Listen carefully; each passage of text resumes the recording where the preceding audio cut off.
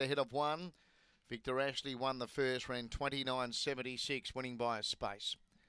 Ready for race 2, green light. Here's the lure.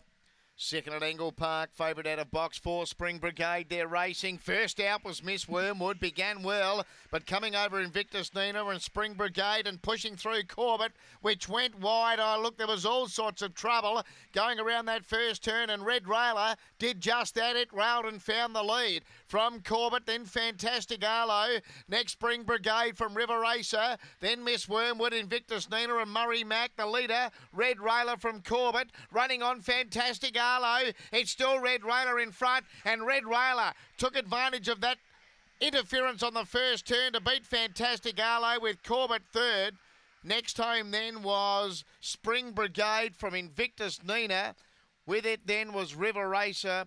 Miss Wormwood finished well back, and it was one of the last in with Murray Mack. Red Railer 3614. Number three, the winner here, Red Railer. By Wes Pedro out of Dual Action. Tony Rasmussen trains for the Razza Racing Group, managed by Lisa Rasmussen. 6 second, Fantastic Arlo by Fabregas out of Fantastic Sky for Barry Stewart. 1 Corbett by Fabregas out of Spicy Pepper for Cam Butcher.